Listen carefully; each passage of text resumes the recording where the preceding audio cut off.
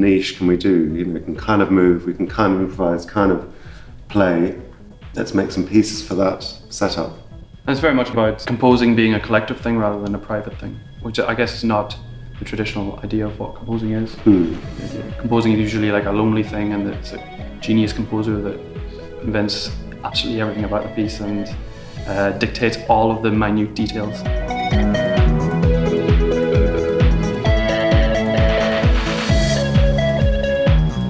Bachelor to Seventh is there's 4 of us. We are a group of composer performers, and we make work together, we compose together, rehearse together, perform together, and all of those things are sort of mixed. It started off as very much a night. It was very much an event rather than a group, but then we started performing our own work and performing other people's work, and gradually we did more and more of that, and when we started writing specifically for the group and the skills that we knew were in the group. We show each other work and give a lot of kind of quite direct feedback and sort of say, well, actually, I think this is not working, or we need to chop the end off and all this kind of stuff. And then increasingly perform together and make work for us as a kind of performing unit. I want to play a game. I want to play a game. I want to play a game. I want to play a game. I want to play a game.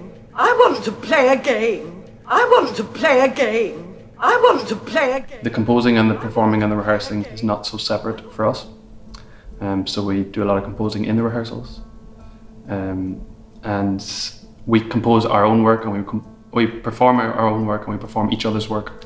And we also sort of a little bit compose each other's work as well. So it's all mixed up.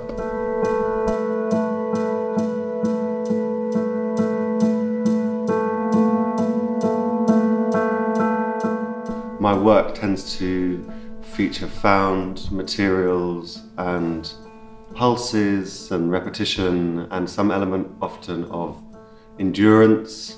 And then I'm interested in sort of band aesthetics, or aesthetics of pop music and band playing, but with this sort of slightly abstracted quality.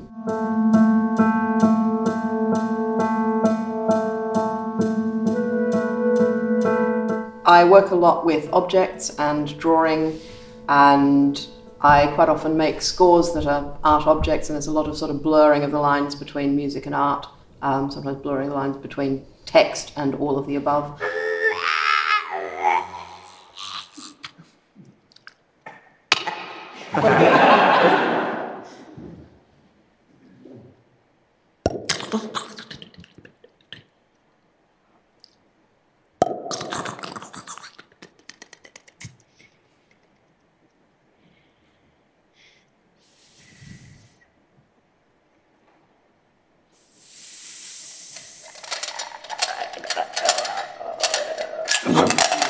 I like to work with material, stuff. I love like rattling and shuffling sounds. I like thinking about how the body is clumsy and comes in contact with materials, and the materials have a life of their own, and they sort of, the sounds they create sort of are musical in themselves. I'd always sort of been curious to these modes of vocal improvisation, and also like vocal behaviour. In these sort of more extreme improvisers that use the voice.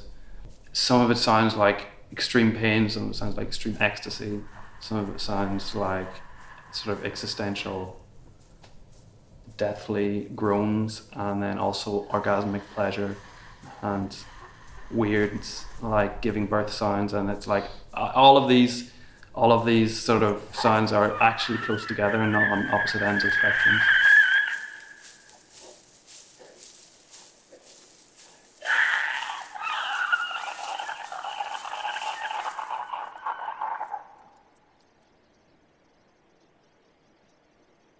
At the moment, I'm very interested in making work that's between composition and something more like theatre and choreography.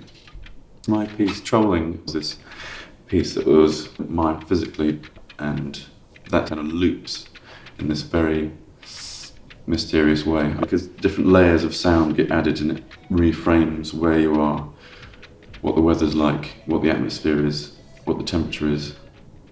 almost what era it is.